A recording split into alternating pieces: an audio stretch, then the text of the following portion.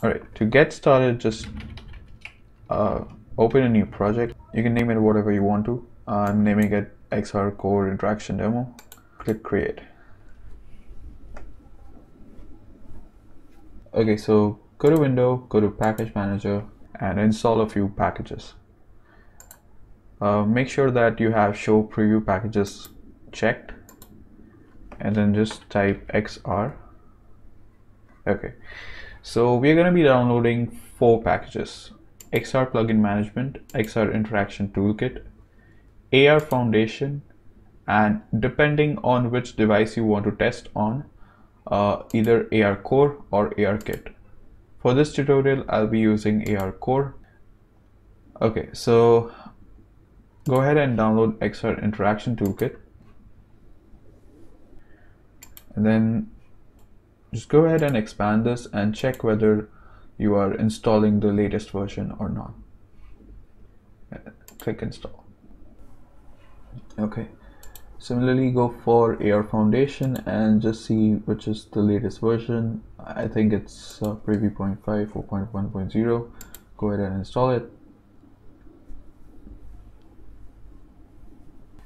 and then we're gonna be installing ARCore XR Plugin. So 4.1.0 and install. All right, we're done with the packages. Now what we're gonna do is remove the main camera and then just go to XR and get AR Session Origin, and then the default plane. We're gonna be needing one more, that's Placement Interactable. Okay, so alright, so once you add AR Placement Interactable, the XR Interaction Manager gets added automatically, so don't worry about that. And also a cube. Okay, so this cube will be used as the object to be placed in the user's environment.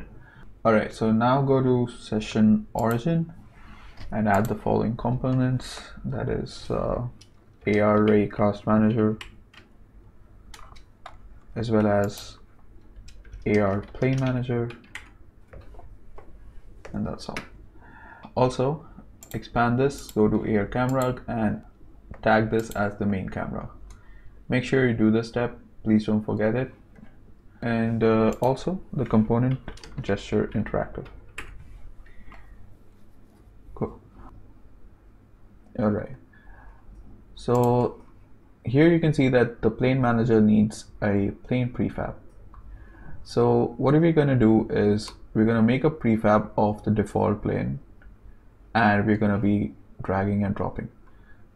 So how we do that is simply drag and drop it over here, make it a prefab, and go to AR Session Origin, drag this AR default plane over here. Now you can delete that from the scene, and then go to AR Placement Interactable, scroll down. As you can see here, the Placement Prefab is the game object to place when a raycast from a user touch hits a plane. In simple words, it's just as soon as the user taps on his phone, the game object gets placed. Whatever object you place over here, it'll just get placed in the user's environment. In our case, we are just going to spawn this cube. So make it a prefab and then delete it from the scene. Go to Placement Interactable, scroll down, and then simply do that. And that's basically it. So I'm just going to reduce the size of this cube.